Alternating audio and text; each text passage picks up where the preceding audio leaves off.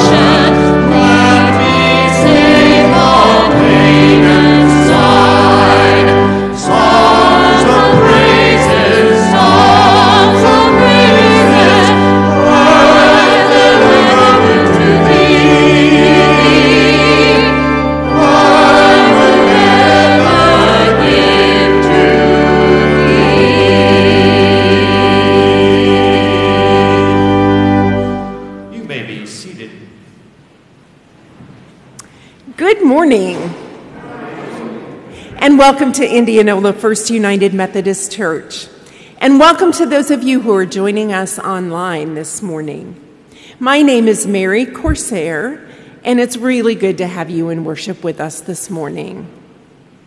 A reminder to please find and fill out the attendance pads that are in the black folder found in your pews, so we know that you have been with us this morning. And if you are the last one to fill that out, would you please tear out that top page, pass it to the inner aisle end of your pew, and then the black folder goes to the window side, and that would help us. Also, if you are visiting with us this morning, we invite you to visit our welcome desk, which is just outside the double doors at the back of the sanctuary. And on that welcome desk, there is a little basket with packets for visitors. And so we invite you to take one of those with just a little bit more information about our church. We have several announcements this morning.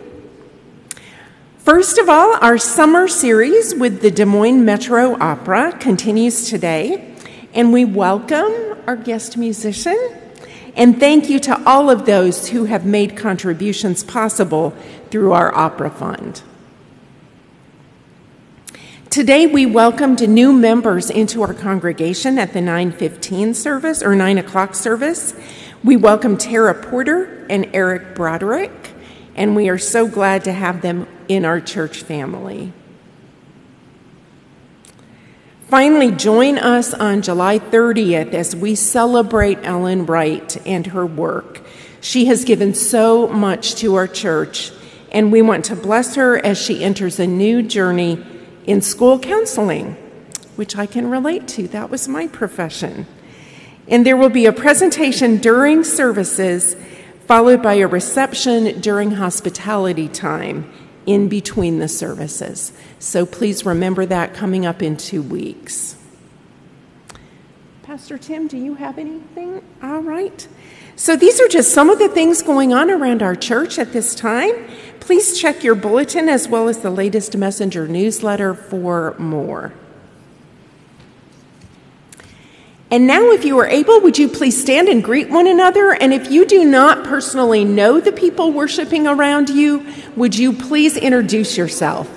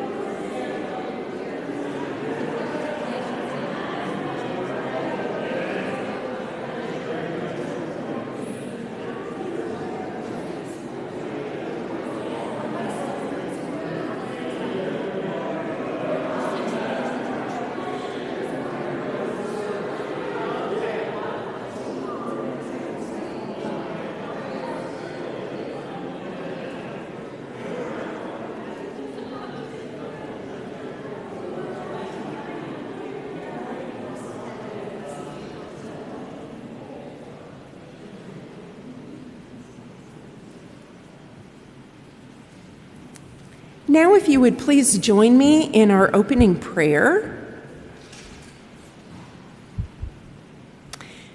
Thank you, God, that it is your desire that no one is condemned, but that all of us know life in Christ. Help us also not to condemn others, but instead welcome them with your love. Amen. And now remain standing if you are able for our opening song, number 2222 out of the Black Hymnal, the Servant Song.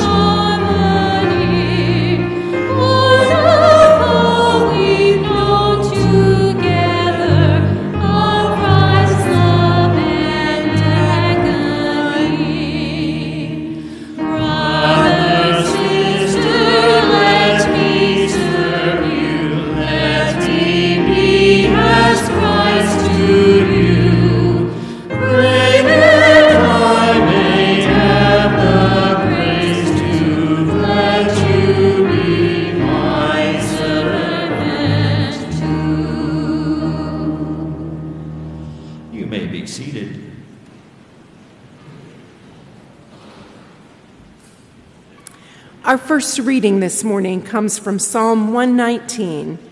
Please join me in reading the bold text as indicated on the screen.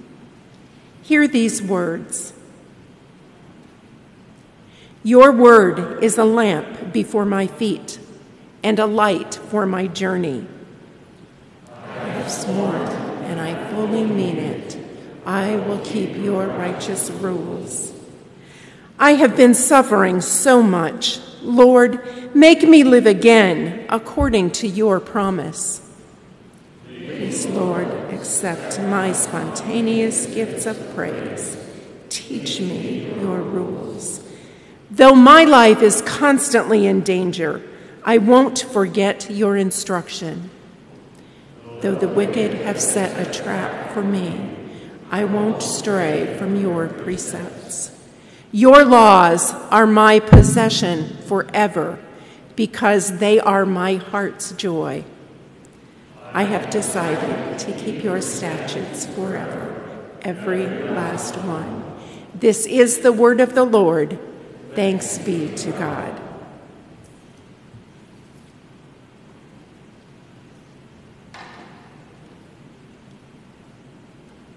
As Zach is not here, I want to just thank Alexis Seminario for being with us today from the DMMO. We so appreciate the Des Moines Metro Opera and all the musicians who give us share their gifts with us. And welcome. We're so glad you're here today. And thank you, Jean, for accompanying her today.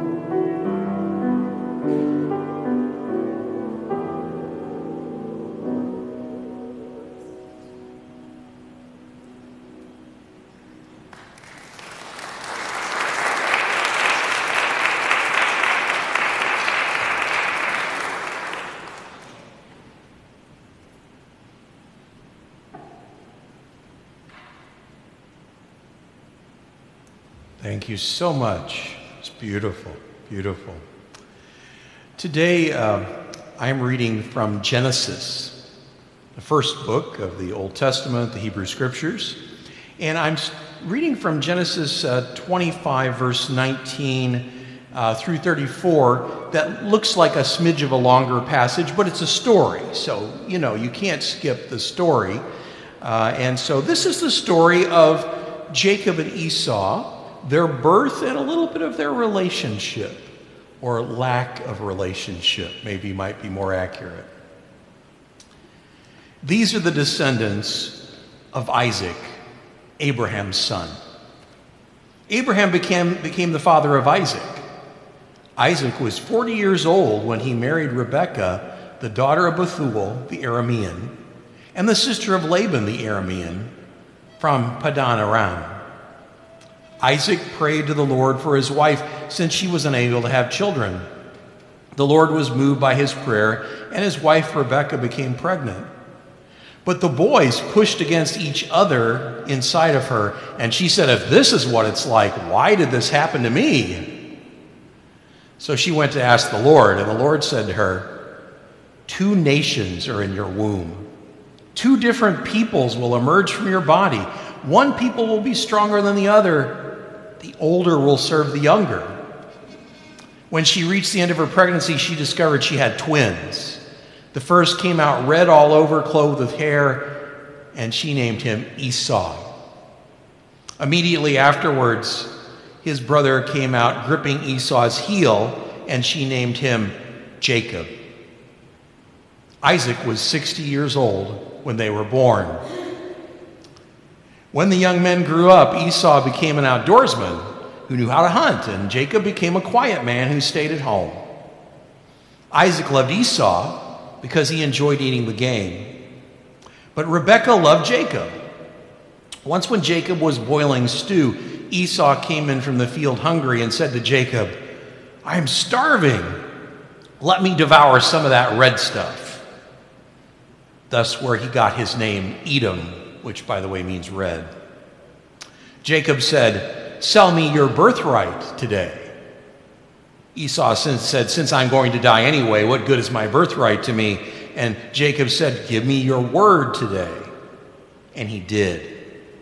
He sold his birthright to Jacob. So Jacob gave Esau bread and lentil stew. He ate, drank, got up, and left, showing just how little he thought of his birthright. The word of the Lord. Thanks be to God. The relationship between Jacob and Esau makes for some really interesting reading. If you want to read more of Genesis, you find out that they war with each other quite a bit. And Esau is a very straightforward guy, and Jacob, frankly, is kind of sneaky. Jacob, the name Yaakov, really goes back to a root word that means trickster.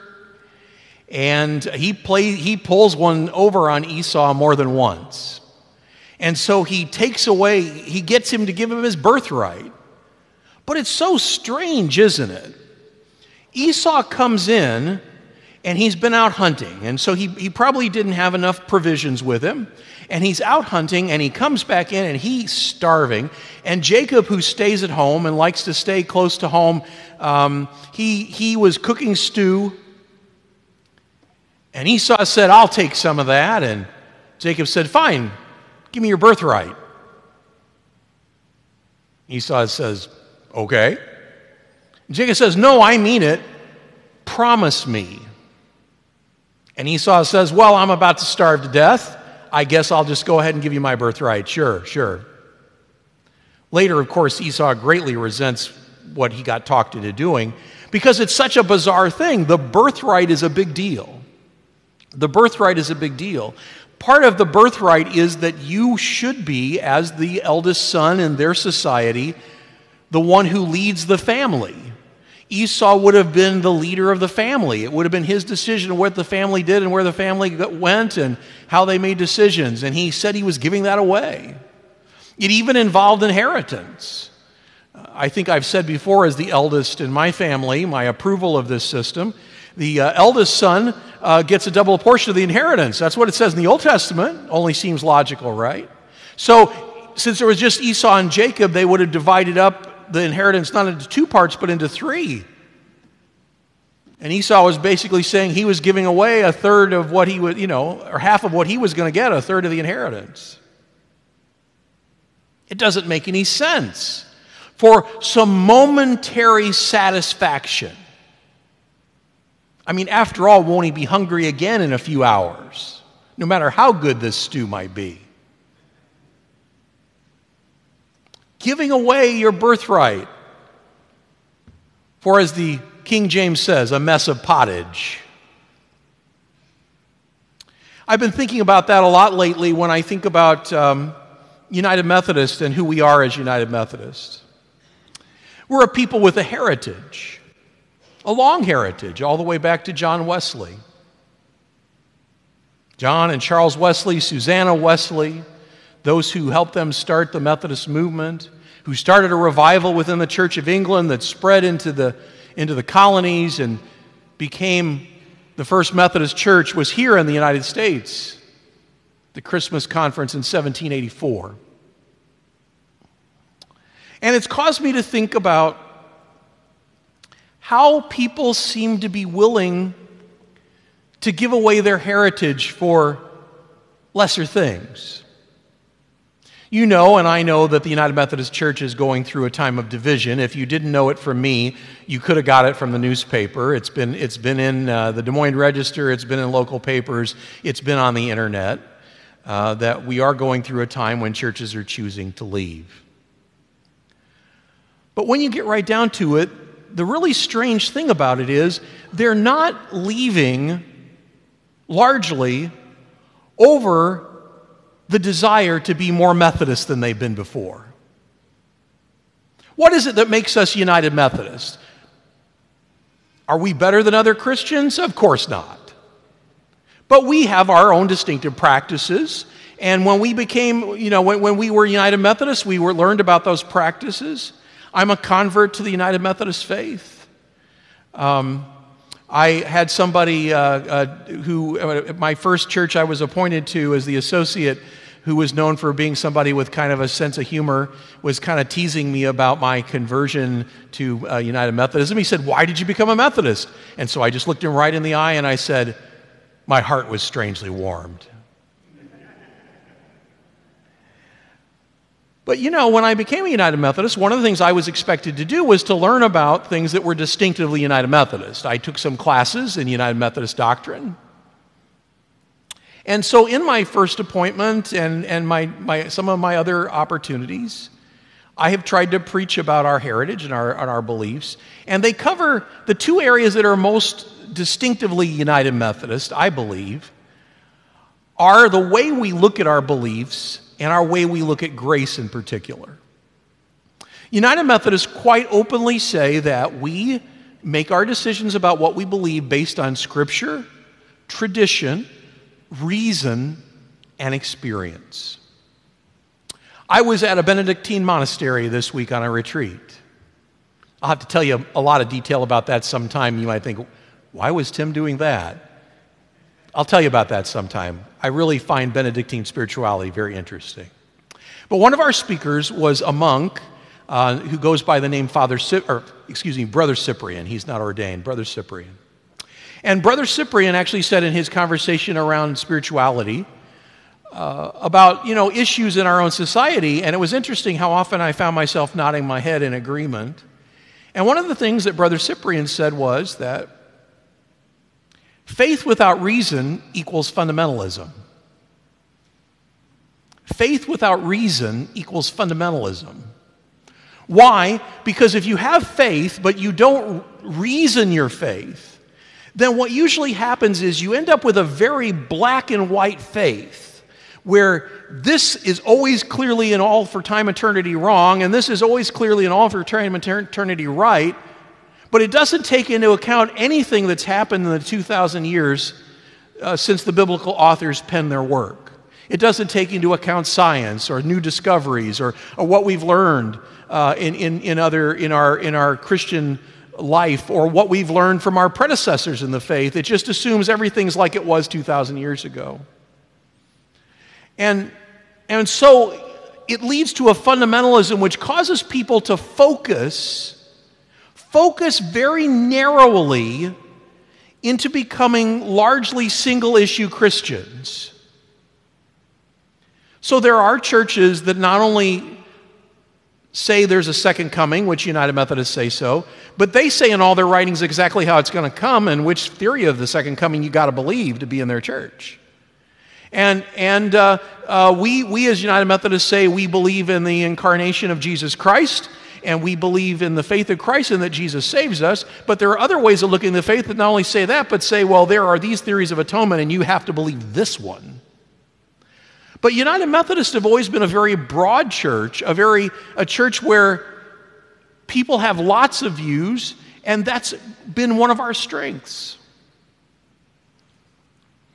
But what I fear has happened with at least some of the folks who are choosing to take their churches other places is that they have chosen to leave their heritage, to leave what they were raised in, to leave what their children were baptized in, to leave what their grandparents came from, to leave their history over issues that are not even found in our doctrinal statements, that aren't even found in the ecumenical creeds of the church, that aren't even found in the Apostles' Creed, that John Wesley would have never even heard of, and that probably we'll all think differently about in the next 15 to 20 years anyway. And in my mind, they're in the process of selling their birthright for a bowl of stew. Now, I like stew, and I like certain kinds of stew. Just like, for example, my favorite holiday item, deviled eggs. I love deviled eggs. However, there is pretty much one recipe of deviled eggs that I really want. And it's actually Michelle's recipe handed down to her from her mother. That's the one I want to eat. I don't want to eat any of the others. It's not that they're not good, but they're not the right deviled eggs, you know. They're not the right deviled eggs. Well, of course, the problem with that attitude is if I only ever sample the one kind I really love the most, look what I miss out on. I miss out on your deviled eggs, which have a whole other recipe that's probably really great. Or I miss out on eating something other than deviled eggs, because while I really honestly say you can't have too many deviled eggs, you probably can. It seems like a really dangerous thing, or at least an inadvisable thing, to throw away all the other possibilities on one thing. And look at what Esau gave away. He got to eat his favorite stew. Wow. And that'll be gone. What I worry about in not just our church, but all the mainstream churches, is that we too easily are letting the culture tell us that we have to be right, and we have to divide, and we have to do these things. And so United Methodists are one of the 7 sisters of the main line. That's the 7 mainline churches. See if I can get it right. I always have trouble not getting all 7. American Baptists, United Methodist, Disciples of Christ, the Episcopal Church, the Presbyterian Churches USA, the Evangelical Lutheran Church of America. I always miss the 7th one. Protestants. Did I? Okay, I'll come up with it later. There's 7 of us, honestly. And we are the 7th and last of the churches to divide over the issues we're dividing over, human sexuality and other things. We are the 7th church, and yes, we didn't learn anything by the other 6 splits, and we're doing it anyway. Now, truthfully, you can't make people stay in a denomination, and you can't make people stay in a church, and I'm not advocating that. But what I am seeing and concerned about is that I honestly believe a fair number of those churches, and at least a fair number of those members of those churches down the road, will wish they hadn't done it. And frankly, I hope that the United Methodist Church creates a mechanism at one of our future general conferences to allow churches to return if they change their mind. Because what I'm afraid they're going to discover is that this bowl of stew that is being right tastes good right now, but when it's the only stew you've got to eat, are you going to get tired of it? When the only thing that makes you distinctive is that you're not one of them, when the only thing that makes you special is you're the not United Methodists, how long will it be before that loses meaning? I have some experience with this. I grew up in the Southern Baptist Convention as a boy, many moons ago. And there was a split in that denomination where a group spun off called the Cooperative Baptist Fellowship. I have friends of the Cooperative Baptist Fellowship. It's a good group of Christians. But they've had their struggles, and one of the things that they've struggled with is being something other than not the Southern Baptists. You see, if you head off in some other direction, you need to pick a direction, but you have to get past being not those people. I mean, Methodism broke off the Church of England, and I never hear Methodists say anymore, the most important thing about being Methodist is we're not in the Church of England. We don't say that. That's long past history. That's not that the Church of England isn't important, but that's not an important part of our history now. I hope that those who've chosen to eat the meal they've chosen to eat don't someday recognize, though I fear they will, that it's a limited diet. That a narrow faith, a faith that really doesn't allow for a lot of deviation, also doesn't allow for a lot of people, or for a lot of connection, or for a lot of growth. One of the things I enjoy about hearing things from people of other faith backgrounds, like the experience I had this weekend on retreat, is you can really learn a lot from people who think very differently than you do, who view the world and their life experience very differently. You can learn a great deal. But if you decide you're always only going to eat the same deviled egg, the same bowl of soup, the same meal, and listen to the same people and do exactly the same thing, besides being bored, you're probably not going to grow. And so one of the things that I hope and pray for United Methodists is that in the future, whatever may come with those who choose to head off other directions, that we will remain a broad church. That we will say to each other and to ourselves and to those around us, you don't have to agree with everything we think to be a part of our church. You don't have to understand everything the way we understand everything. You don't have to dot all the I's or cross all the T's the same way. Certainly we have broad things we agree on. The grace of God through Jesus Christ. We have broad things we agree on.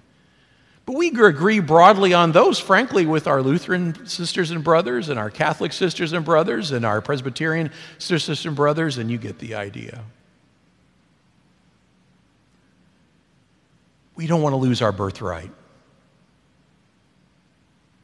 We don't want to lose our birthright. I'm proud that we are part of the United Methodist Church.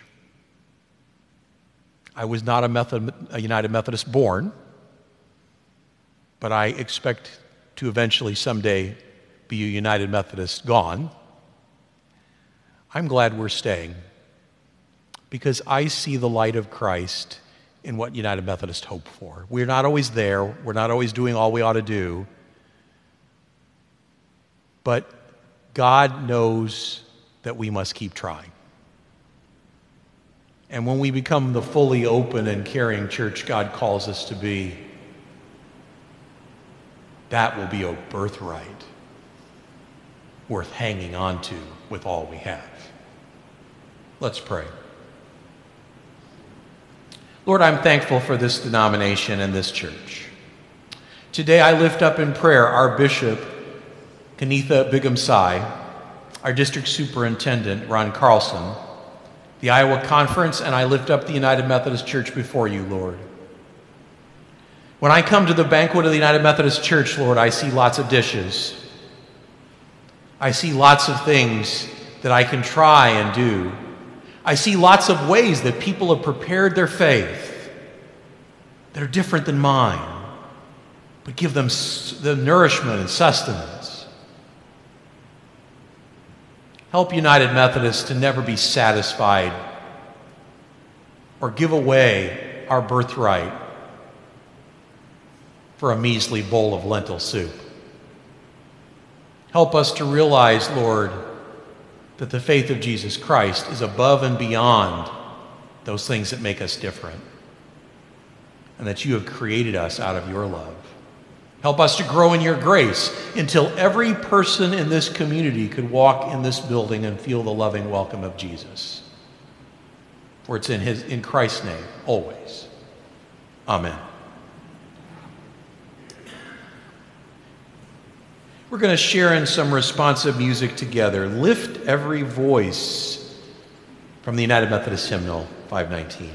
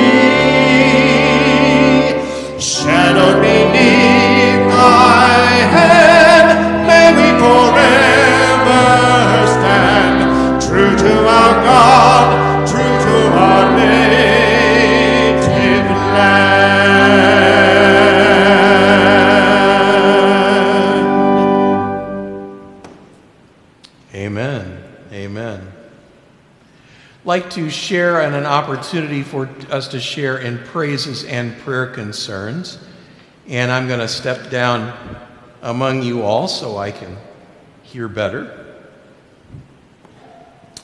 We want to continue to lift up in prayer Darla Kickbush, Dixie Rubel, Kelly Bonas, Twyla Wilkinson, Harrison Rowe, Betty Haddix, and Marjorie Bees.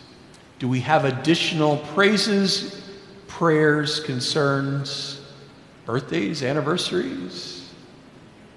Oh, yes. Just.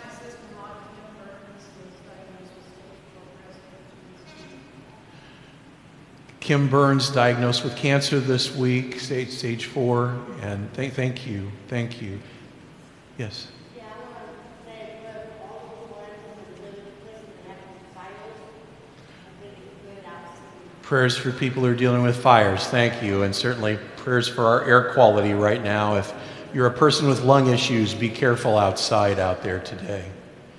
Others? Oh, yes, Doug.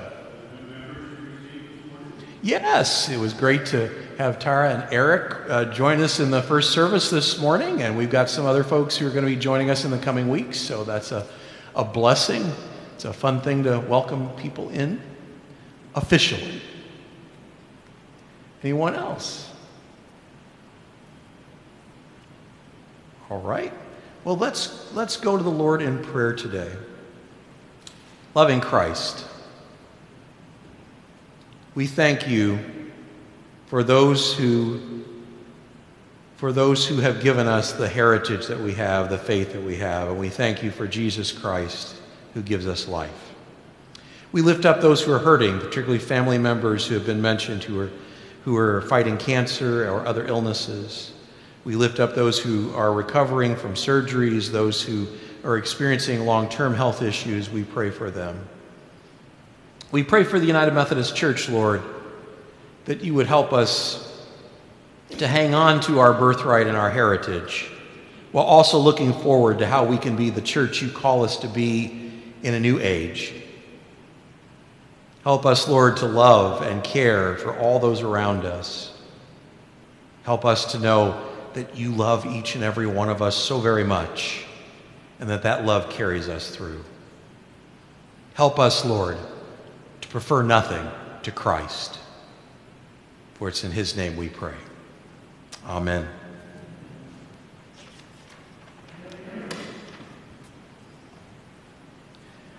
This time we're going to share together in our offering. Please come as God, or please give as God leads you to the work of God's church.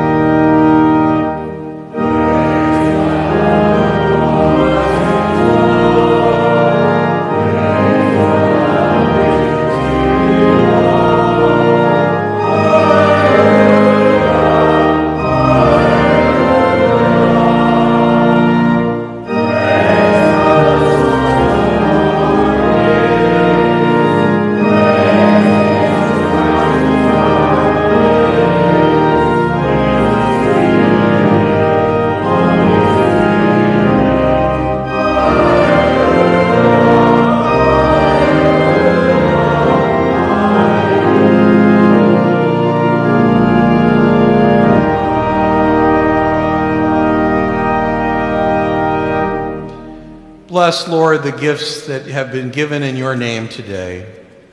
We thank you, Lord, for new members of our church.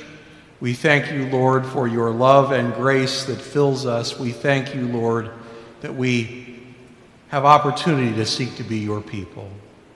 Bless us, Lord, in worship as we pray the prayer you taught us to pray, saying, Our Father, who art in heaven, hallowed be thy name. Thy kingdom come, thy will be done, on earth as it is in heaven. Give us this day our daily bread, and forgive us our trespasses, as we forgive those who trespass against us. Lead us not into temptation, but deliver us from evil. For thine is the kingdom, and the power, and the glory forever. Amen. Please remain standing as you feel able as we sing our closing song together.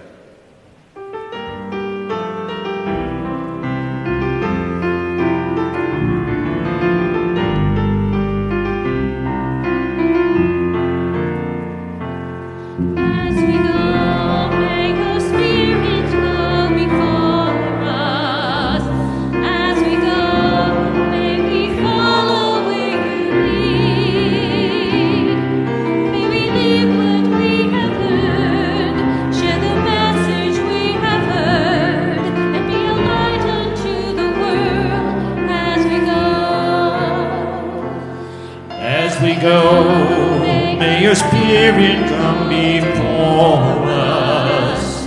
As we go, may we follow where you lead. May we live what we have learned, share the message we have heard, and be a light unto the world as we go.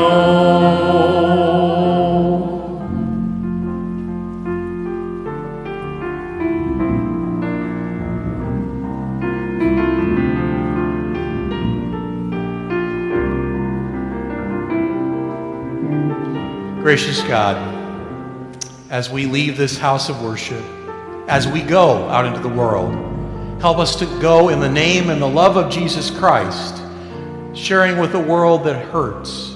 Help them to know that God loves them. In Christ's name, amen.